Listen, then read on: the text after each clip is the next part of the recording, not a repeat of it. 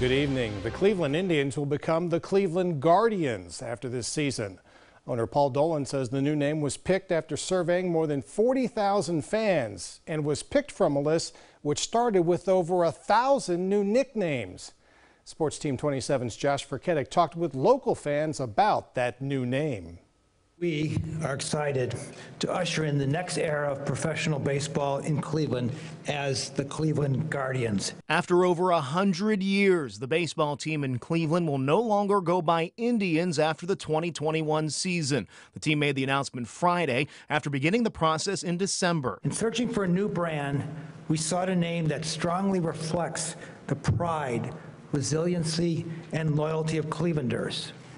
Guardians embodies those defining attributes. We're trying to be the best Cleveland organization we can be and be united for everybody and represent the city of Cleveland like it deserves. The team name and logos reflect the Hope Memorial Bridge in Cleveland, which was built back in 1932 and features two guardians of traffic as you enter the city. That is most reflected in the new G logo, which has offset wings like those guardians on the bridge. There's a new Diamond C logo as well, and the new Curse of Guardians, which looks very similar to the Indians logo. We believed it was important to maintain elements of continuity in the design marks, logos, and colors to emphasize the ongoing connection our past will have with our future. Since the announcement Friday morning, fan reaction has been widespread. Nearly 200 comments on our Facebook page as of 4 o'clock, with everything from the decision sucking to fans wishing for a different nickname than Guardians. I think it's ridiculous.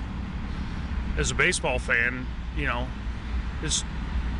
teams have always been named what they've been named. It's never been a problem. I don't know why it's a problem anymore. I think it's similar to Indians. It has kind of the same ring, and I would have liked it to stay Indians for my whole lifetime, but as a need to change, I like this one. It was a mixed reaction from fans that I spoke with on Friday as well. Regardless on how they felt about the change, they'll never forget, though, the history of the Cleveland Indians baseball team. I'm still going to wear my Chief Wahoo stuff probably until this hat falls apart. I've been wearing it probably, I think, for about 10 years now. So, yeah, until this thing dies.